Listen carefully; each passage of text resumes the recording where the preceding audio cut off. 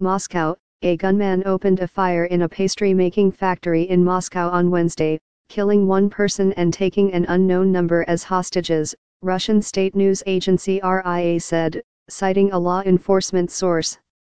The Menshevik factory building, in southeast Moscow, has been cordoned off by the police, which is trying to make a contact with the gunman and free the hostages, RIA said.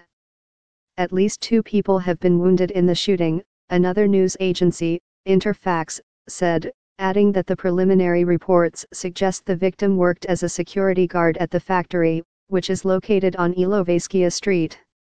Interfax cited a source as saying that the former factory owner has opened a gunfire.